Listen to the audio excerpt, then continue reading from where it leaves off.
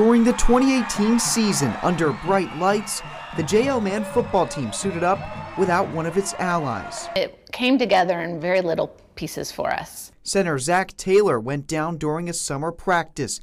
Trainers gave him ice, put him under a cold shower, before the then sophomore was taken to the hospital. Docs are cooling him down, and then they ask us if they can intubate him and they can put him on a breathing machine. She's like, wait, he just had a little trouble with the heat. Zac had a heat stroke. His internal temperature, 106 degrees. Having a football player, you worry about concussions, you worry about broken bones, knees.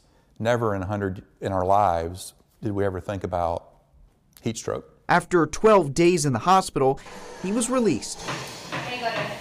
His parents, Greg and Maggie, found the Korey Stringer Institute in Connecticut. Doctors put Zac through a series of temperature-controlled tests, and last month, they cleared him to play. The foundation says ice baths can save lives during a heat stroke every single time, and most can be found under $200. We want schools and we want states to mandate that those be available at practices and at games. In Zac's case, would have probably meant he did not go to the hospital. He would have returned to football in just a couple of days. And when they see him in his first game back Friday, I'm sure I'll cry.